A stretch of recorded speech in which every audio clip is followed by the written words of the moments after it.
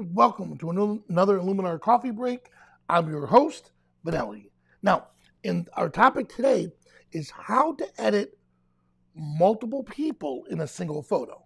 So how to edit multiple people in a single photo using the portrait tools. Now, Luminar's AI portrait tools are so smart, it's human aware. It can detect people in a portrait or in a photo, and then not just a single person, but multiple people, and you're able to edit those people using the tools. So let's get started. So here I am with the traditional family portrait that I took of good friends of mine, the De Leons. Now let's make sure good, we have it all set. All right, so here's the original image. Excuse me. All I'm going to do is come over to Mood Enhancer from the Tools palette, and I want to add just a quick look to the scene. Oh, excuse me. Let me pull that back up. While that's pulling back up, hello, people. British Columbia. Oh, this is awesome. I'm glad to have you with us. And while I'm doing this, let me change the mouse pointer. There we go. So the mouse pointer, I was asked if we could change the mouse pointer to where you're able to see it. So we added this little glow to the mouse pointer. Let me know if that makes a difference for you. Good. All right. So here we are. Let me go back to where we were. And I'm going to add from the looks category. So I came up here to the looks button. And from the essentials category, I want to add the mood enhancer. Good. And just within one little click, look at this. Before and after, and I'm off to a great start. Now what I want to do is edit each of these faces. So I'm going to come down to the portrait tools. Then from the portrait tools, I'll select AI Portrait Enhancer. Now watch this. What I like to do to make sure that Luminar is spotting the faces, because I mean, look at the megapixels that we're dealing with. Not just megapixels, the size of the image, and we have 3 small faces in the image. When I use the face light slider, yep, sure enough, it tells me it's recognizing there's faces and there's humans in this photo. So I'm going to zoom in a little bit closer. I do this every time. Here we go. There we go. All right, so I have it in. Let it redraw or refresh. There it is. Beautiful. Now, there's the 3 faces I want to deal with. So we already said with the face light, it did recognize it. I want to just increase the light just a little bit. The eye enhancer, of course, let's bring out the eyes. And let's make the eyes just a little bit bigger.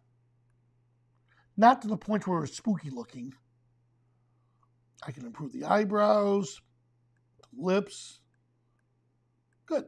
All right, so what I just did was instead of individually fixing each image, I'm able to do it with one tool. I'm able to go in, all 3 faces are fixed. And let's go to the enhancer, skin enhancer. Now, here's the deal. In this case here, because they're children, the skin softening and the effect worked out great. If I had a husband and wife in the scene, I could easily mask out one or the other.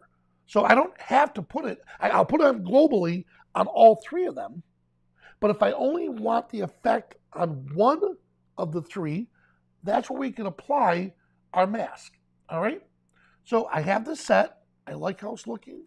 Let me come back up here to the AI enhancer. And let me just bring it out a little bit more. Good. So here's before. Here's after. And each of the faces were nice. We're taken care of with the portrait tool. All right. One last thing just to finish this off. Get back to it. I'm going to finish it off with a vignette. And there we go. One last spot. What I like to do is I want this area right here to be selected. So I'll grab the group subject, select it, and feather it just a little bit. There we go. So before, after, good, it ties it in, and we're set. All right, so let's do this. Now, what if one, okay, the face is lighter than the other. All right, so what we just got done doing here was this. So let's say, you brought up a good point, what if one of the faces were lighter than the other? All right, so I'm going to come up to my layers palette, or layers tool, and I want to create a new adjustment layer. Now that I have a new adjustment layer, let's look at these three faces here. All right, let it refresh. Good. All right, so let's say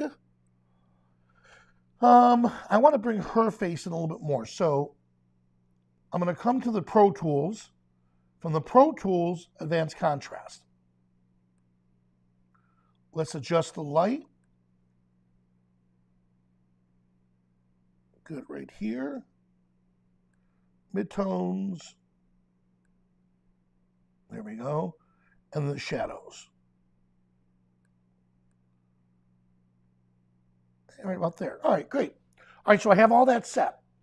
Now, the question again was what happens if, let's say, one face is lighter than the other? From here, in his case, actually I like his complexion. Let's make these two just a little bit darker, all right? So I did the advanced contrast control, and I like that a lot. So let's come back up one more time, and I do want to create a new adjustment layer one more time. So there's my new adjustment layer. And I want to come down to dodge and burn. All right. Now I could have done this individually, but I just want to show you on a global scale. I'm going to start painting. And let's say darken. Just a little bit. Oh, that's a little too much. Let me bring it back. I don't know that. Good, right about here. All right. So now that I have that set, let's come over to this one, and I'm going to bring the opacity down just a little bit. There we go. Good, I brought it in here. All right, done. All right, so that's one way. So that's one way to where if these two faces were here, were too much brighter than the third one, that's what I can do. All right, I'm going to trash this right here because I want to show you a different version or a different way. So back to the layers, and let's delete this one. There we go. All right, so back to what you were saying. So I did this adjustment here.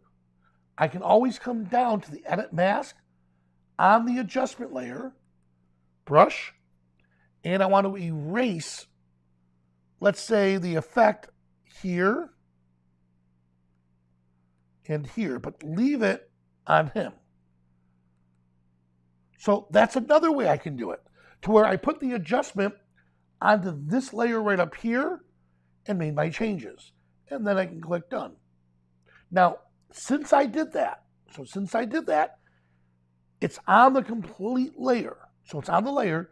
Anything I add from this point on, so if I were to come back to the portrait tools, and let's just say for him, I wanted to increase the skin again. There we go. The effect is going to be applied just to him here and not to these two here because of what we just did, right? Because of how we did the adjustment. So before and after, all right? So I hope that answered the question on that end. There are so many ways that you could apply the portrait tools to your images. One way, again, is apply it globally to all three, get it to where you want it, and then add a new adjustment layer. And if one of the three you didn't like we just said, was one was too bright, one was too dark, on that adjustment layer, we fix it, and we're good to go. All right? Great. Hey, guys, I want to remind you, and let me pull up here, that don't forget with Skylum, go to Skylum/Academy. Skylum/Academy. And from here, if you need more information on tutorials, podcasts, or classes, you could find all the information here. Oh, I'm so sorry.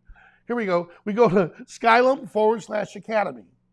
So with Skylum/Academy, we could browse through tutorials, podcasts, and of course, we can go through classes here.